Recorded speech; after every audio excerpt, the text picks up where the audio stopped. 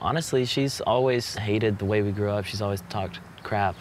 And Ethan I really feel like he's absorbed all of that. And when you... And it's really knocked his confidence down. He believes it now. Yeah, you know what it's called? It's called brainwashing. Brainwashing. And that's what's happened to him.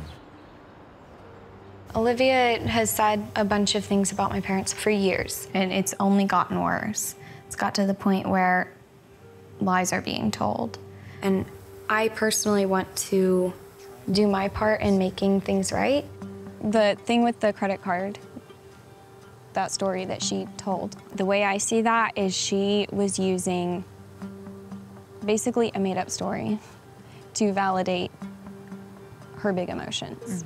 She has felt this way about our family, about you and Dad, and she was like, I just have all this hate and anger that I'm spewing towards them, and I need to make myself feel valid.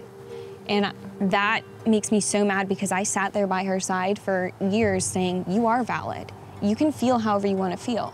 That's okay. But I will not tolerate lies being told. I will not tolerate somebody just then going off the deep end saying, you know, like, you have every right not to like a person. That's okay.